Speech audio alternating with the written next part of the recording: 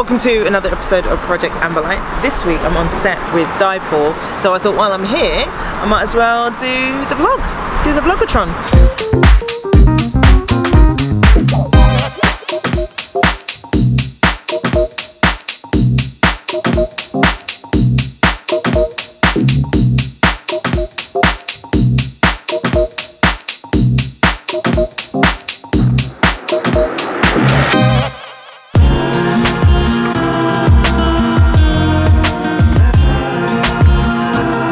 So these are the things that I have to do for Amber this week.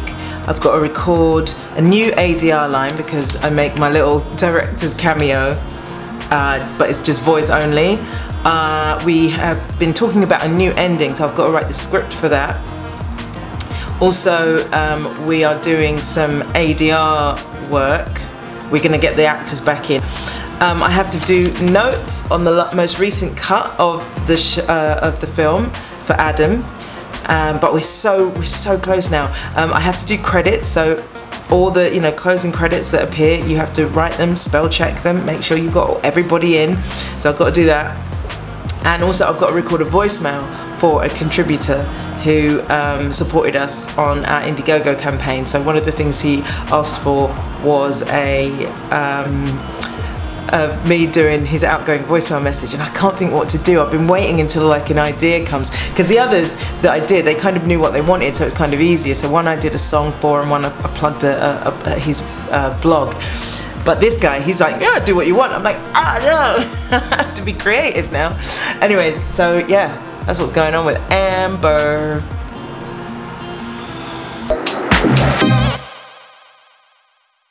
So later in the week, my friend and I, Tom, we went to see Five Nights in Maine, starring David Oyelowo and Diane Weist. I'm not sure how to pronounce her name. Anyways, this is our little review. So, Tommy, what's the film called? Hi everybody, I'm Tommy, or as Andy would say, hubby. We are at the ArcLight Theater. About to talk about build your part up. We are at the ArcLight Theater. Sorry, excuse me. No, it's okay. No, you're good. So I'm excited to see this. I know nothing about this film.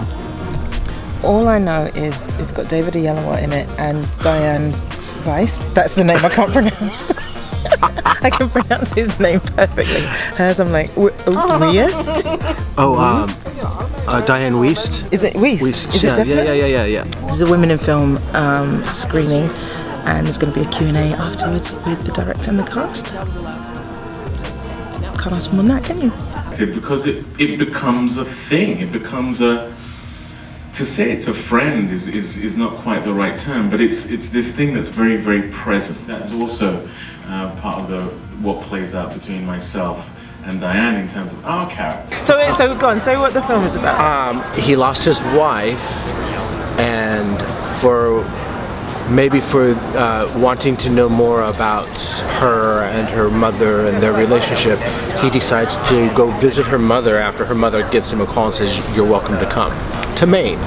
And so he goes to Maine, and Diane Weist is... No, you're sure it's Weist, not Weist? It's not some sort of German type of... Diane Weist. I'm pretty sure it's Diane Weist.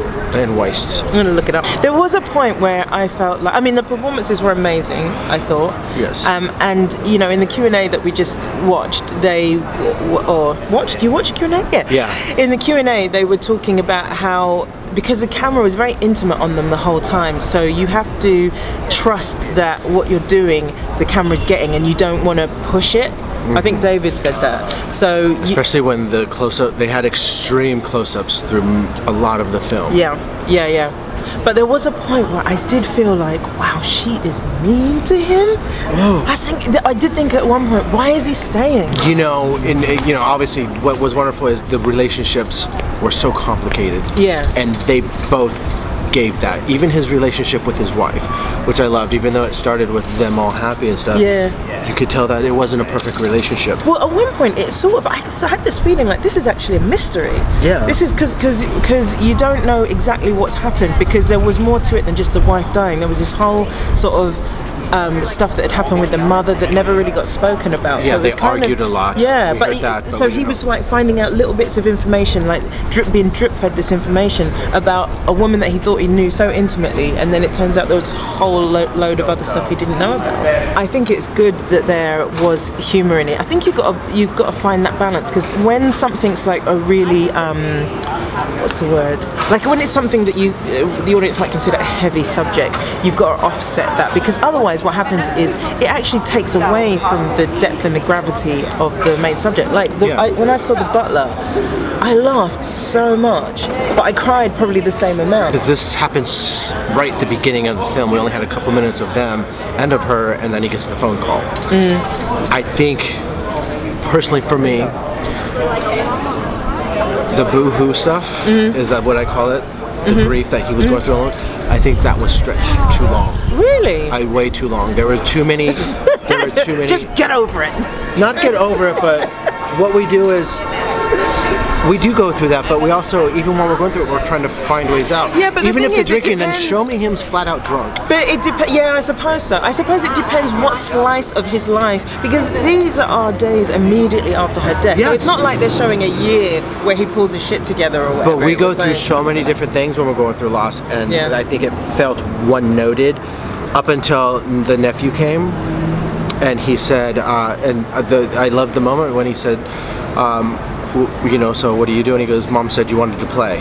I love that. That was funny. That was brilliant. Okay, so in conclusion, what are you going to give it out of 5? Out of 5, I'll give it 3.25.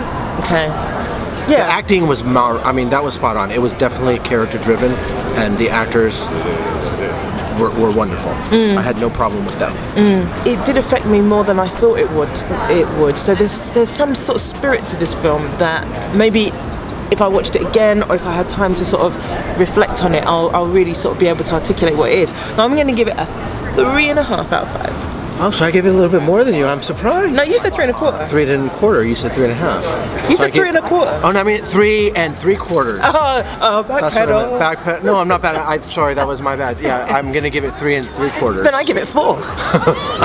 Then I'm gonna give it 7 out of 10. Then I'm going to give it 8 out of 5. I'm gonna give it 16 out of 20. That's the same as 4 out of 5. All right, that's it. We're gone. Bye.